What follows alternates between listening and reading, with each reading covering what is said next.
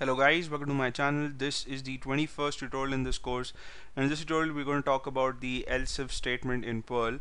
So we've checked out the if statement, we've also checked out the if else construct, but the problem with the if statement in Perl is that in Perl or in any programming language for that matter is that it allows you to make a decision that involves one choice, right, or maybe two choices. You want to do something or you don't want to do something.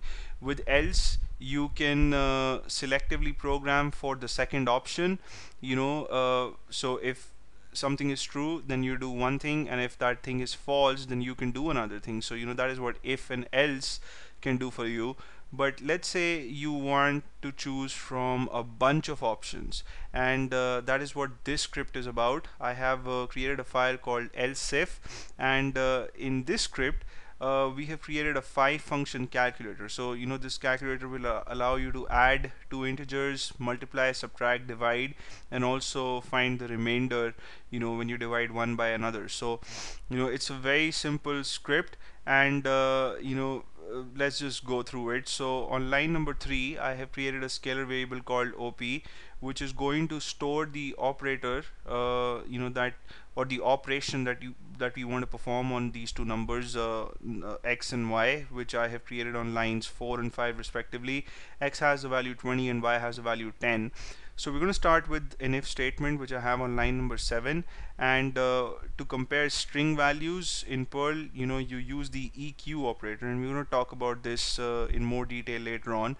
For the time being, just note that this is a condition, and this allows you to compare the string that's stored in the variable OP and the operation that you want to perform. So if whatever value is there in this is add, then it's going to add x and y, store that result in res, and then I have a print statement in the if block that's going to display the result.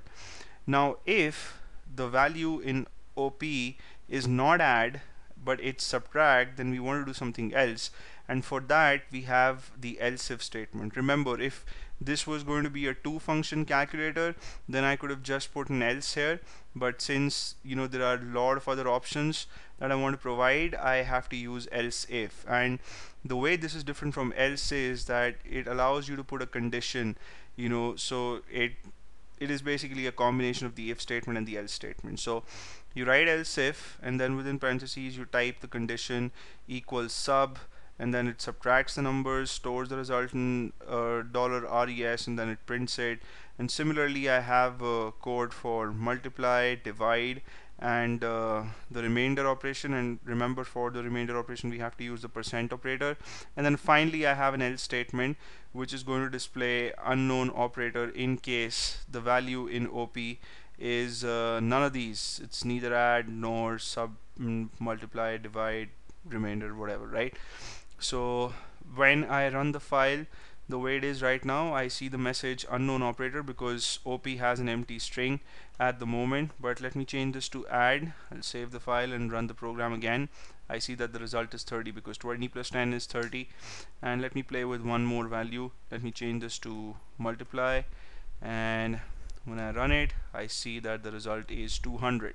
And well, actually let me also put rem, and when I run the file I see that the result is 0 because 20 is perfectly divisible by 10.